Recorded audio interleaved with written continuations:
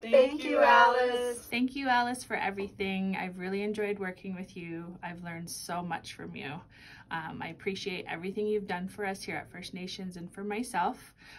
Enjoy your retirement, enjoy your new blanket and your moccasins. Enjoy. We're gonna miss you, Alice. We're gonna miss you. Please do not start another part-time temporary job after this.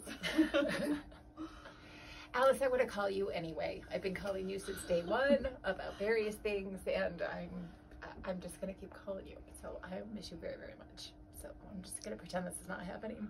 Alice, thank you so much for so many years of service. I have learned so much from you, and I will miss you, but enjoy your retirement.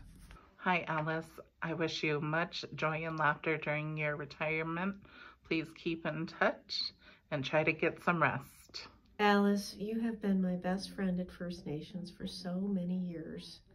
And I thank you for everything. And for two girls from the south side of Chicago, we did pretty good.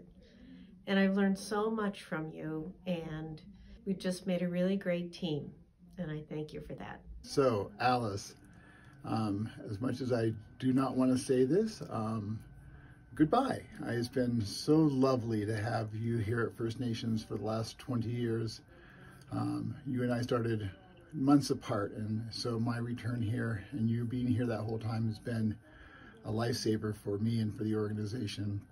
And there's so much you've done to create systems and processes and just keep us afloat for 20 years. And hopefully the next 20 years of your life will be recovering from First Nations, if that's possible.